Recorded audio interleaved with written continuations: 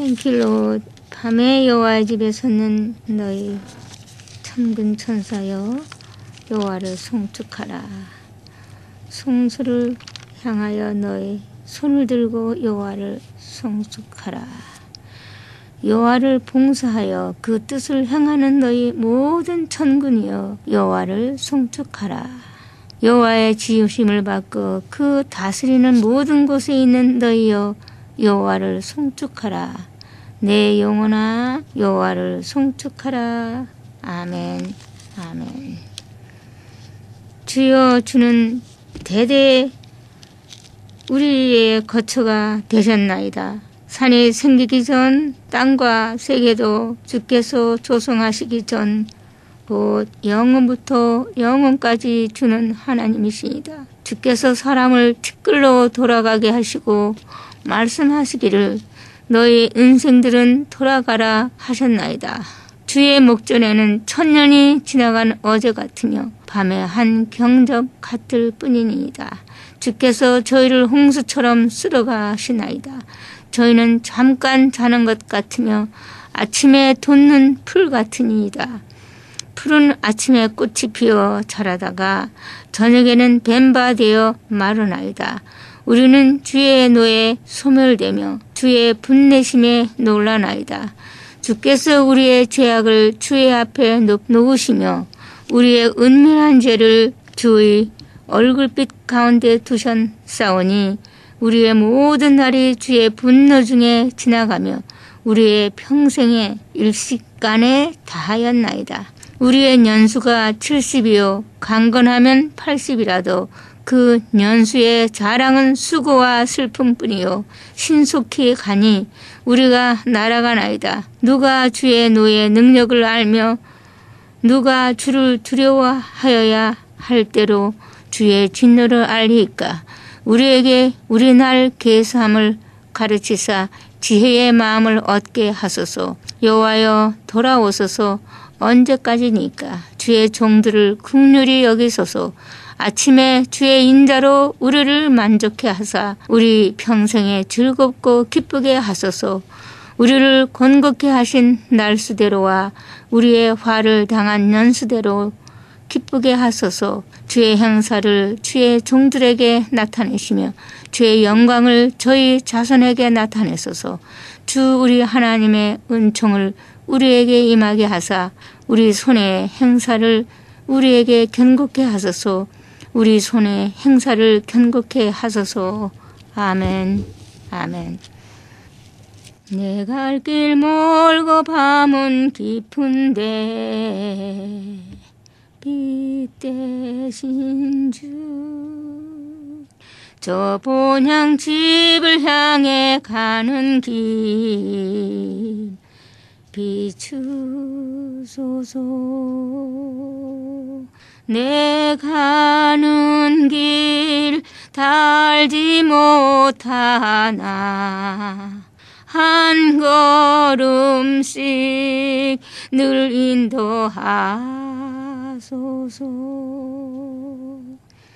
이전에 방탕하게 지낼 때 교만하여 맘대로 고집하던 이 죄인 사소서. 내 지은 죄 다 기억 마시고 주 뜻대로 늘 주장하소서.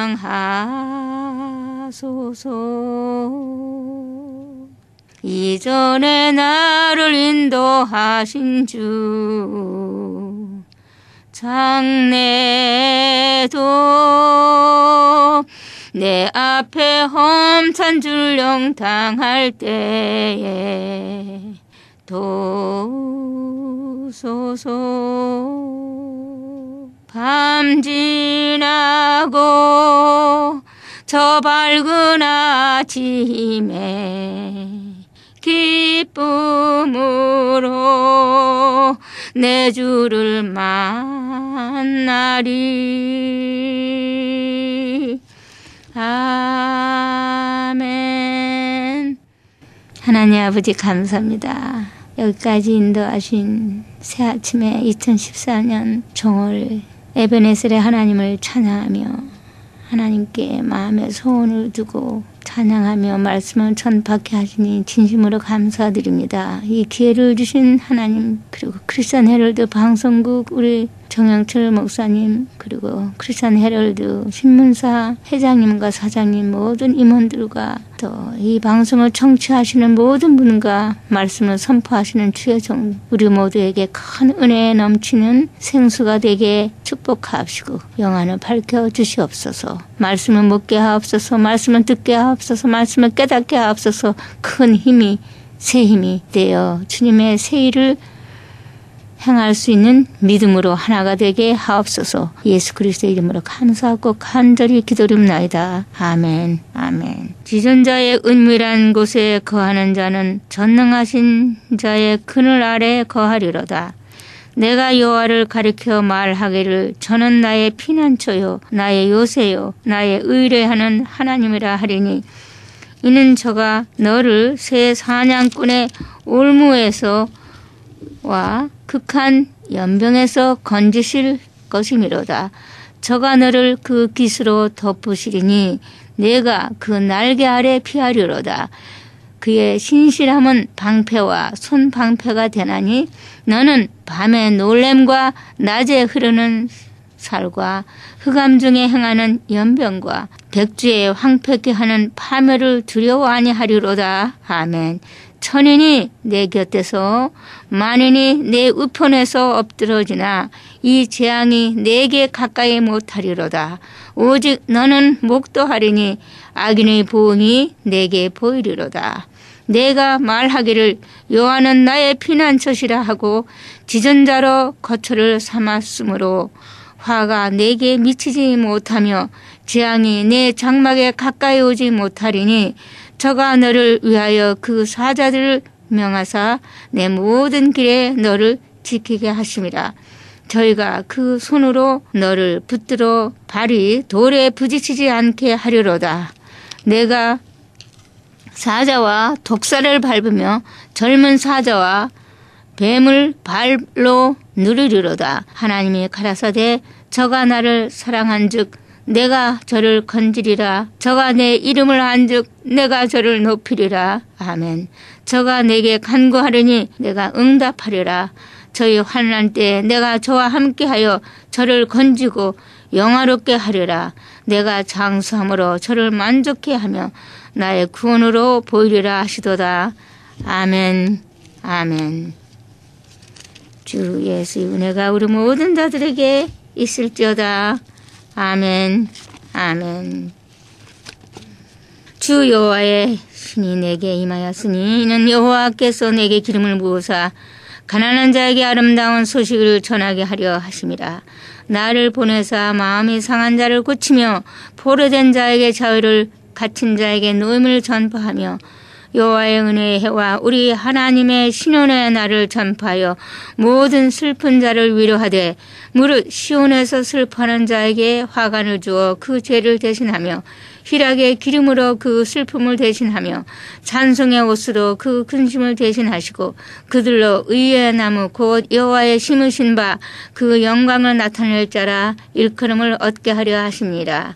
그들은 오래 황폐하였던 곳을 다시 쌓을 것이며 예로부터 무너진 곳을 다시 일으킬 것이며 황폐한 성읍 곧 대대로 무너져 있던 것들을 중수할 것이며 애인은 서서 너희 양떼를 칠 것이요 이방 사람은 너희 농부와 포도원지기가 될 것이나 오직 너희는 여호와의 제사장이라 일컬음을 얻을 것이라. 사람들이 너희를 우리 하나님의 봉사자라 할 것이며 너희가 열방의 재물을 먹으며 그들의 영광을 얻어 자랑할 것이며 너희가 수치 대신에 배나 얻으며 능력 대신에 분깃을 인하여 즐거워할 것이라. 그리하여 고토에서 배나 얻고 영영한 기쁨이 있으리라. 아멘. 아멘. 시편 90편 91편 이사야 61편을 봉독해 드렸습니다. 말씀에 큰 은혜 넘치는 새 힘을 되시기를 기도드립니다. 아멘. 오늘은 전에 이어서 출애굽기 9장을 봉독하겠습니다. 여호와께서 모세에게 이르시되 바로에게 들어가서 그에게 이르라. 히브리 사람의 하나님 여호와께서 말씀하시기를 내 백성을 보내라. 그들이 나를 섬길 것이니라. 내가 만일 그들을 보내기를 거절하고 억지로 다받으면 여호와의 손이 들에 있는 내 생축 곧 말과 나귀와 약대와 우양에게 더하리니 심한 악질이 있을 것이며 여호와가 이스라엘의 생축과 애굽의 생축을 구별하리니 이스라엘 자손에 속한 것은 하나도 죽지 아니하리라 하셨다 하라 하시고 여호와께서 기한을 정하여 가라사대 여호와가 내일 이 땅에서 이 일을 행하리라 하시더니 이튿날에 여호와께서 이 일을 행하시니 애굽의 모든 생축은 죽었으나 이스라엘 자손의 생축은 하나도 죽지 아니한지라. 바로가 보내어 본즉 이스라엘의 생축은 하나도 죽지 아니하였더라. 그러나 바로의 마음이 완강하여 백성을 보내지 아니하니라. 여호와께서 모세와 아론에게 이르시되 너희는 풀무에 재 두 움큼을 가지고 모세가 바로의 목전에서 하늘을 향하여 날리라. 그 재가 애굽 온 땅에 티끌이 되어 애굽 온 땅의 사람과 짐승에게 불어서 독종이 발하리라. 그들이 풀무의 재를 가지고 바로 앞에 서서 모세가 하늘을 향하여 날리니 사람과 짐승에게 불어 독종이 발하고 술객도 독종으로 인하여 모세 앞에 서지 못하니 독종이 술객들로부터 애굽 모든 사람에게 발하였습니다. 그러나 여호와께서 바로의 마음을 강팍게 하셨으므로 그들을 듣지 아니하시니 여호와께서 모세에게 말씀하신과 같더라. 여호와께서 모세에게 이르시되 아침에 일찍 일어나 바로 앞에 서서 그에게 이르기를 히브리 사람의 하나님 여호와의 말씀에 내 백성을 보내라. 그들이 나를 섬길 것이니라. 내가 이번에는 모든 재앙을 내 마음과 내 신하와 내 백성에게 내려 너로 온 천하에 나와 같은 자가 없음을 알게 하리라. 내가 손을 펴서 온역으로 너와 내 백성을 쳤다면 내가 세상에서 끊어졌을 것이나 내가 너를 세웠으면 나의 능력을 내게 보이고 내 이름이 온 천하에 전파되게 하려 하였음이니라. 내가 여전히 내 백성 앞에 자고하고 그들을 보내지 아니하느냐? 내일 이맘때면 내가 중한 우박을 내리니 애굽 개국 이래로 그 같은 것이 있지 않던 것이니라. 이제 보내어 내 생축과 내 들에 있는 것을 다 모으라. 사람이나 짐승이나 무릇 들에 있어서 집에 돌아오지 않는 자에게는 우박이 그 위에 내리니 그것들이 죽으리라 하셨다 하라 하시니라. 바로의 신하 중에 여호와의 말씀을 두려워하는 자들은 그 종들과 생축을 집으로 피하여 들었으나 여호와의 말씀을 마음에 두지 아니하는 자는 그 종들과 생축을 들에 그대로 두었더라. 여호와께서 모세에게 이르시되 너는 하늘을 향하여 손을 들어 애굽 전국에 우박이 애굽 땅의 사람과 짐승과 밭에 모든 채소에 내리게 하라. 모세가 하늘을 향하여 지팡이를 들매 여호와께서 내 손과 우박을 보내시고 불을 내려 땅에 달리게 하시니라. 여호와께서 우박을 애굽 땅에 내리심에 우박의 내림과 불덩이가 우박에 섞여 내림이 심히 맹렬하니 애굽 전국에 그 개국 이래로 그 같은 것이 없던 것이라. 우박이 애굽 온 땅에서 사람과 짐승을 물어나고 무릇 밭에 있는 것을 쳤으며 우박이 또 밭의 모든 채소를 치고 들의 모든 나무를 꺾었으되 이스라엘 자손의 거한 고센 땅에는 우박이 없었더라. 바로가 사람을 보내어 모세와 아론을 불러 그들에게 이르되 이번은 내가 범죄하였노라. 여호와는 의로우시고 나와 나의 백성은 악하도다. 여호와께서 구하여 이 내 손과 우박을 그만 그치게 하라. 내가 너희를 보내리니 너희가 다시는 머물지 아니하리라. 모세가 그에게 이르되 내가 성에서 나가자 곧 내 손을 여호와를 향하여 펴리니 그리하면 내성이 그치고 우박이 다시 있지 않을지라. 세상이 여호와께 속한 줄을 왕이 알리이다. 그러나 왕과 왕의 신하들이 여호와 하나님을 아직도 두려워 아니할 줄을 내가 아나이다. 때에 보리는 이삭이 나왔고 삼은 꽃이 피었으므로 삼과 보리가 상하였으나 그러나 밀과 나맥은 자라지 아니한 고로 상하지 아니하였더라. 모세가 바로를 떠나 성에서 나가서 여호와를 향하여 손을 펴매 내성과 우박이 그치고 비가 땅에 내리지 아니하니라. 바로가 비와 우박과 내성의 그 친 것을 볼 때에 다시 범죄하여 마음을 완강케 하니 그와 그 신하가 일반이라. 바로의 마음이 강팍하여 이스라엘 자손을 보내지 아니하였으니 여호와께서 모세에게 말씀하심과 같더라. 10장. 여호와께서 모세에게 이르시되 바로에게로 들어가라. 내가 그의 마음과 그 신하들의 마음을 완강케 하면 나의 표징을 그들 중에 보이기 위함이며 너로 내가 애굽에서 행한 일들을 곧 내가 그 가운데서 행한 표징을 내 아들과 내 자손의 귀에 전하게 하려 함이라. 너희가 나를 여호와인 줄 알리라. 모세와 아론이 바로에게 들어가서 그에게 이르되 히브리 사람의 하나님 여호와께서 말씀하시기를 내가 어느 때까지 내 앞에 겸비치 아니하겠느냐. 내 백성을 보내라. 그들이 나를 섬길 것이라. 내가 만일 내 백성을 보내기를 거절하면 내일 내가 메뚜기로 내 경내에 들어가게 하리니 메뚜기가 지면을 덮어서 사람이 땅을 볼 수 없을 것이라. 메뚜기가 내게 남은 그것 곧 우박을 면하고 남은 것을 먹으며 들에 너희를 위하여 자라는 모든 나무를 먹을 것이며 또 내 집들과 내 모든 신하의 집들과 모든 애굽 사람의 집들에 가득하리니 이는 내 아비와 내 조상이 세상에 있어 오므로 오늘까지 보지 못하였던 것이리라 하셨다 하고 돌이켜 바로에게서 나오니 바로의 신하들이 그에게 고하되 어느 때까지 이 사람이 우리의 함정에 되리이까.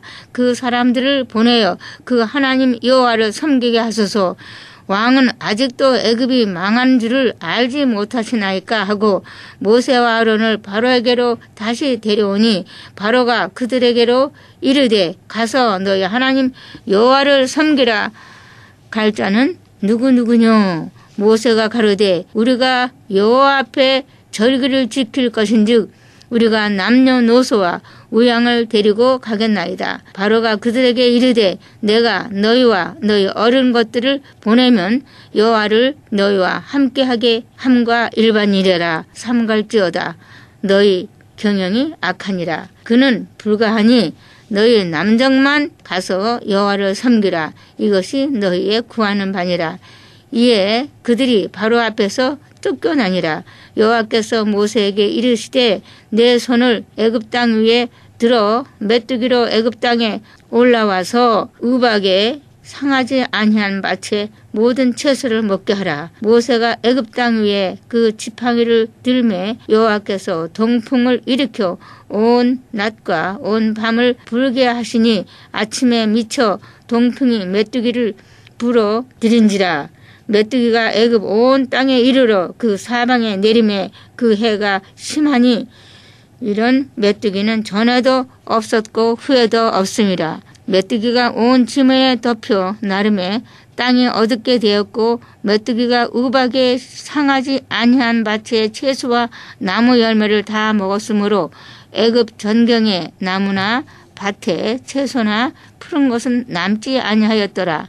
바로가 모세와 아론을 급히 불러서 이르되 내가 너희 하나님 여호와 너희에게 득지하였으니 청컨대 나의 죄를 이번만 용서하고 너희 하나님 여호와께 구하여 이 죽음만을 내게서 떠나게 하라.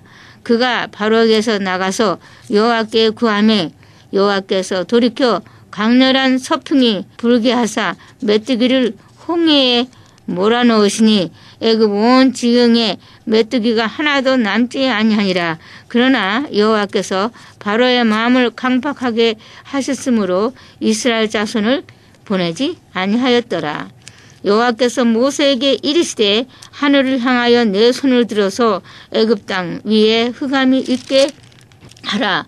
곧 더듬을 만한 흑암이리라. 모세가 하늘을 향하여 손을 들어 캄캄한 흑암이 3일 동안 애굽 온 땅에 있어서 그동안은 사람이 서로 볼 수 없으며 자기 처소에서 일어나는 자가 없으되 이스라엘 자손에 거하는 곳에는 광명이 있었더라. 바로가 모세를 불러서 이르되 너희는 가서 여호와를 섬기되 너희 양과 소는 머물러 두고 너희 어린 것은 너희와 함께 갈지니라. 모세가 가로되 왕이라도 우리 하나님 여호와께 드릴 희생과 번제의 물을 우리에게 주어야 하겠고 우리의 생축도 우리와 함께 가고 한 마리도 남길 수 없으니 이는 우리가 그 중에서 취하여 우리 하나님 여호와를 섬길 것이며 또 우리가 거기 이르기까지는 어떤 것으로 여호와를 섬길는지 알지 못함이다 하나 여호와께서 바로의 마음을 강팍게 하셨으므로 그들을 보내기를 즐겨 아니하고 모세에게 이르되 너는 나를 떠나가고 스스로 삼가 다시 내 얼굴을 보지 말라. 내 얼굴을 보는 날에는 죽으리라. 모세가 가로되 왕의 말씀이 옳으니이다. 내가 다시는 왕의 얼굴을 보지 아니하리이다. 여호와께서 모세에게 이르시기를 내가 이제 한 가지 재앙을 바로와 애굽에 내린 후에야 그가 너희를 여기서 보낼지니라. 그가 너희를 보낼 때에는 여기서 정령 다 쫓아내리니 백성에게 말하여 남녀로 각기 이웃들에게 은, 금, 패물을 구하게 하라 하시더니 여호와께서 그 백성으로 애굽 사람의 은혜를 받게 하셨고 또 그 사람 모세는 애굽국에서 바로의 신하와 백성에게 심히 크게 배웠더라. 모세가 바로에게 이르되 여호와께서 이같이 말씀하시기를 밤중에 내가 애굽 가운데로 들어가리니 애굽 가운데 처음 난 것은 위에 앉은 바로의 장자로부터 맷돌 뒤에 있는 여종의 장자까지와 모든 생축에 처음 난 것이 죽을지라. 애굽 전국에 전무후무한 큰 곡성이 있으리라. 그러나 이스라엘 자손에게는 사람에게나 짐승에게나 개도 그 혀를 움직이지 아니리니 여호와가 애굽 사람과 이스라엘 사이에 구별하는 줄을 너희가 알리라 하셨나니 왕의 이 모든 신하가 내게 내려와서 내게 절하며 이르기를 너와 너를 쫓는 온 백성은 나가라 한 후에야 내가 나가리라 하고 심히 노하여 바로에게서 나오니라. 여호와께서 모세에게 이르시기를 바로가 너희를 듣지 아니할지라. 그러므로 내가 이 애굽 땅에서 나의 기사를 더하리라 하셨고 모세와 아론이 이 모든 기사를 바로 앞에서 행하였으나 여호와께서 바로의 마음을 강팍하게 하셨으므로 그가 이스라엘 자손을 그 나라에서 보내지 아니하였더라. 아멘. 11장까지 봉독했습니다. 아멘. Thank you, Lord.